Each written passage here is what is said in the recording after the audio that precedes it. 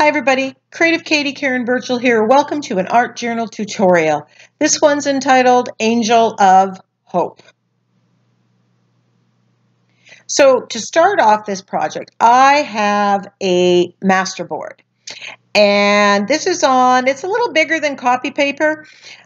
And my plan was to cut it to size and glue it onto this card from this old repurposed recipe binder.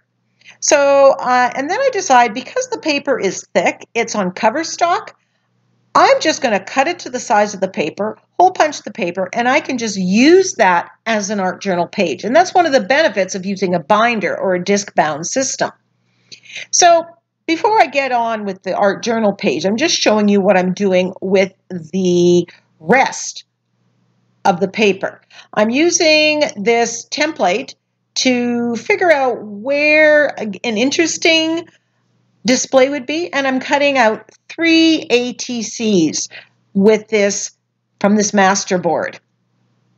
Now, while I'm not going to finish them during this video because the video would get too long, I will have those at the ready. So on a day that I'm going to be doing ATCs, I will have different ATCs with different colors and backgrounds, and with many of the first steps already done and ready to go. So I'm just using my Tim Holtz trimmer guillotine cutter here, which I love. It's tiny, it's small, it fits under my desk on my shelf, but it's so handy to have. So there are my 3 ATCs and very, very little bit of waste. So I love the Willow Tree Angels, always have.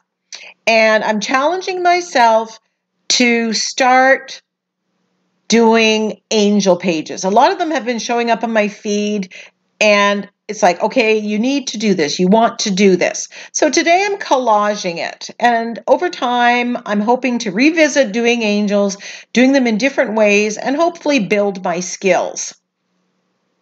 So I'm painting some white paper with the Shimmery Goodness from the Crafter's Workshop.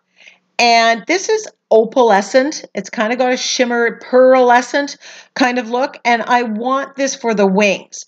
Now, as I was cutting paper for the wings and just playing around and seeing what I can come up with, I discovered that if I cut out a heart and then do what I'm doing right now, the hearts can be tucked in and they kind of look like the wires on the Willow Tree Angels. The body I've cut from a piece of scrapbook paper, which I don't even know where I got because I've never purchased scrapbook paper. I think I won it in a contest. So I'm doing that with the hearts, and every time I get a smaller heart, I'm doing a smaller loop-de-loop. This could be butterfly wings. Now, the wings on here are too big for the page, or the page is too small for the wings, one of the two. And the scale would look better if the page was bigger or if I had made the wings smaller. So that's lesson 1. Now I'm taking the scrapbook paper, and this just perfectly matches that little bit of coral red in the background. And I'm edging it, and I'm placing it down on the page. Now there's dots on the scrapbook paper, so I want to introduce a few more dots in the background. So I'm spreading the white paint on the glass mat, and I'm using this dot stamp, one of my favorites, and I'll put a link to it in the description box, along with the names of the stencils that I've used in the background. That was something I did on a gathering with my mixed media friends here in Victoria, so I don't have a video for that. I painted the circle head with some flesh colors, and I cut out another heart. As I said, this angel I'm keeping fairly simple. My hope is that every time I revisit doing angels, I'm going to gain skills. So I drew the body shape just to get the placement of the wings. And because they're overlapped, it's a little bit tricky, but I just persevered. So once I get them where I have them, I'm holding them down and I'm putting the matte medium, the fluid medium underneath and pressing the wings, the hearts down.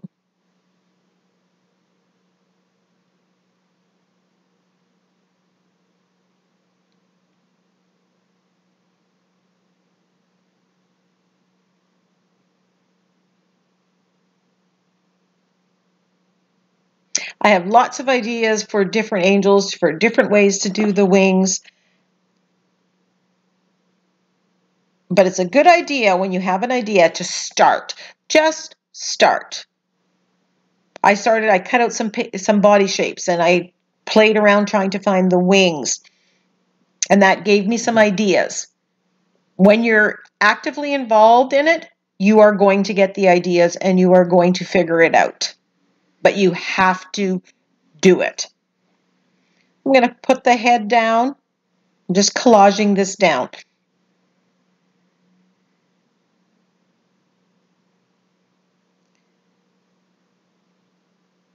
I'm just putting some paint, and this is just basic craft paint. I just grabbed the little bottles that I have that I'm trying to use up.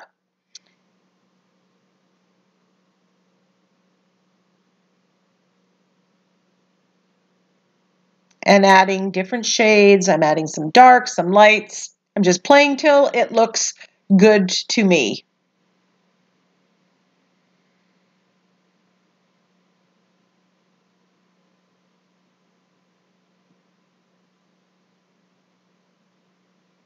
A little blush to her cheek. I don't put a face on her. I chose not to. I may come back and just add some eyes and a mouth.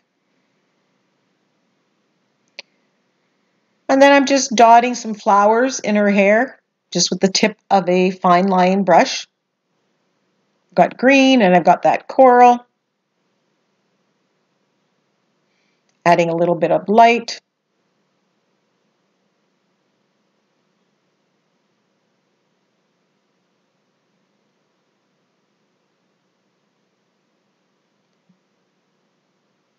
Now the heart is on rice paper.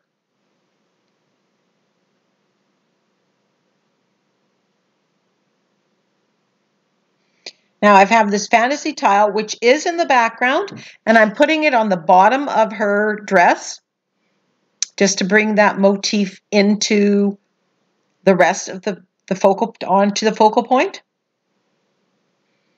And I'm using the float technique to shade around the outside edge with the blue and around the angel.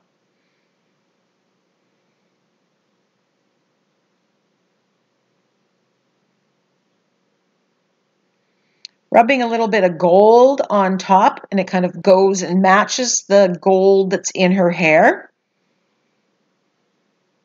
And I shade around. I'm using the float technique with gold, and it's giving a little bit of a shimmer, a little bit of the halo effect around the wings and around the head of the angel. It's really hard to pick up on the camera, but in real life it actually works quite well.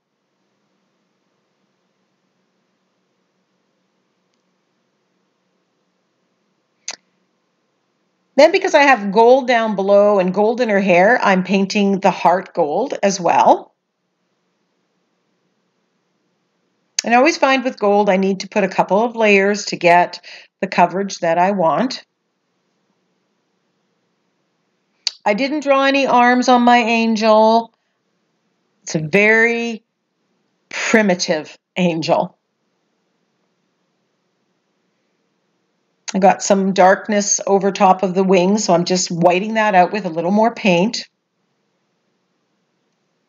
And then I'm going to splatter gold, and that's just going to introduce the gold to the background. So it's great when you use a Masterboard or collage sheet as an Insta-Background, because I could just focus on the angel part here. Now, I didn't want to do too much for a sentiment. There's not a lot of room on the page. So I grabbed my wooden stamps and I'm stamping out the word hope. So I stamped it out on a piece of paper just to get the right placement and see if I like the size and the scale. Everything's good. So then I'm putting it there for placement, and then I'm stamping with black acrylic paint. So I've got black acrylic paint on my glass mat, and I spread it thin, and I use it like a stamp pad. I've had these wooden blocks stamps for a very long time, almost from the beginning, and I have not used them, but I am now, and I love it. Sorry about that. Now I'm just shading a little bit of dark around the angel and the heart just to bring it out. And it's these little finishing details that really add up and make your focal point pop, makes your page pop. Added some dots with my Secura gel glaze pen.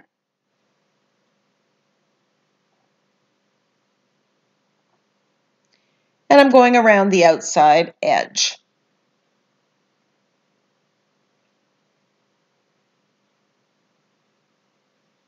And I thought I was done at this point. I took pictures. And it sat there. There's a close-up. And then I decided I wasn't done. I needed to bring out the wings. So I grabbed my charcoal pencil. This is a General's charcoal pencil. And I am going on the wings. And then I'm going to go in and smudge the dark with the blending tool, blending stump here. And it just makes a world of difference. You can see from one side to the next, it just gives a lot of definition to the wings and makes it look more like the willow tree angel, the wire.